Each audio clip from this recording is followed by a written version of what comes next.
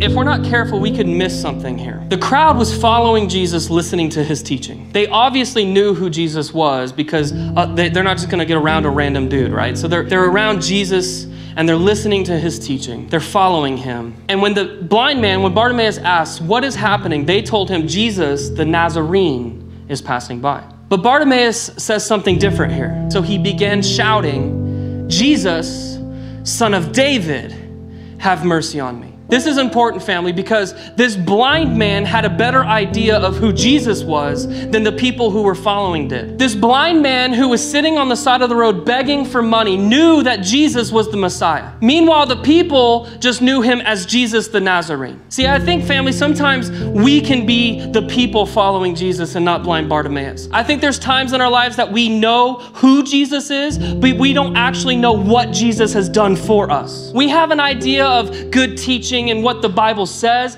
but we don't truly know Jesus, the Messiah, Jesus, Son of David. See, this is important because this is the first time in all of Luke's gospel that this phrase is used, Jesus, Son of David. And it came from a blind man sitting on the side of the road begging for money. If you don't know the man of Jesus Christ himself, this is where you get yourself in trouble and you begin to listen to things and begin deconstructing, or you begin doing things and adding things that sound pleasant to the ear because you don't actually know what God has done for you. You just know that he's a good teacher, that he's a good rabbi, that he's Jesus the Nazarene. You don't know him as Jesus, Son of David. And I'm here to tell you tonight, if you will have an encounter with Jesus, Son of David, the Messiah, the true King, your life will never be the same. It'll never be the same. But too often, family, we're the people that are following Jesus. We know him as Jesus the Nazarene, not Jesus the Messiah.